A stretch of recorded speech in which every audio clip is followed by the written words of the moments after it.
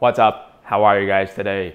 Some of you might remember we already did a video on tattoos where the general consensus was that they're not that great for you, but I did some more research because I was actually thinking of getting one myself, and my conclusion was that it's a horrible idea. You're probably going to destroy your liver. And the reason I was thinking of getting a tattoo is because I had gynecomastia surgery and the scars didn't look that great, and I had a tattoo idea I always wanted from a while ago, but after seeing this, it's not going to happen. It's not going to happen. And this video is going to be a little bit boring because we're just talking about the research studies, but if you want a concrete reason that you should not get a tattoo, this is going to be that video. And also be sure to check the video we previously made for a more just general overview of tattoos. So for our first study, we have tattoo inks are toxicological risks to human health, a systematic review of their ingredients, fate inside skin, toxicity due to polycyclic aromatic hydrocarbons, primary aromatic amines, metals, and overview of regulatory frameworks. Tattooists, with the help of tiny needles, place tattoo ink inside the skin surface and unintentionally introduce a large number of unknown ingredients.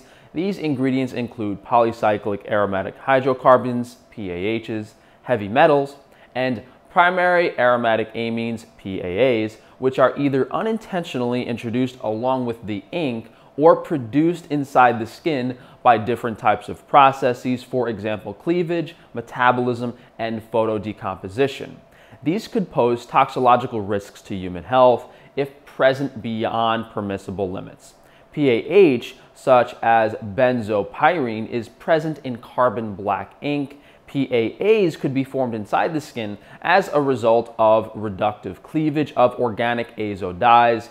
They are reported to be highly carcinogenic by environmental protection agencies. Heavy metals, namely cadmium, lead, mercury, antimony, beryllium, and arsenic, are responsible for cancer, neurodegenerative diseases, cardiovascular, gastrointestinal, lungs, kidney, liver, endocrine, and bone diseases. Mercury, cobalt sulfate, other soluble cobalt salts, and carbon black are in group 2B, which means they may cause cancer in humans. Cadmium and compounds of cadmium, on the other hand, are in group 1, carcinogenic to humans. So this is really bad, and that study does an excellent job of explaining how much you're actually poisoning your entire body when you're getting a tattoo. And this is why, yeah, you get a small tattoo here or there. Maybe it's not the end of the world, but as soon as you start doing these really big pieces and sleeves and full body stuff, it's horrible for every single cell in your body. And you're introducing these toxins and heavy metals that you will never remove in your entire lifetime. That's the most likely thing that's going to happen. You're just going to deal with the oxidative damage for the rest of your entire life. And some people are healthy and robust enough that they can do that, and it's just stored in the tissue. And then maybe they just age a little quicker and don't look as young, and when they get older and older, maybe it knocks a few years off their life. But some people, and I'm sure someone knows about like a tattoo forum or like a side effects forum where they talk about this. It's very possible there's a lot of people that are being kind of swept under the rug with their symptoms after they get a tattoo. So for our second study, we have comparative toxicological evaluation of tattoo inks on 2 model organisms. Our results in Complex indicate that PR170, which is a type of tattoo dye, initiated strong oxidative stress in both tested organisms, as manifested by the high increase in reactive oxygen species that were probably not neutralized by the antioxidant enzymes. This implies that the antioxidant defense system was inefficient in protecting the organisms against the oxidative stress triggered by PR170, leading to oxidative damage. And that seems pretty obvious, that the sheer amount of toxins in the tattoo ink introduced in this really unnatural way directly into the skin, the body can't deal with it.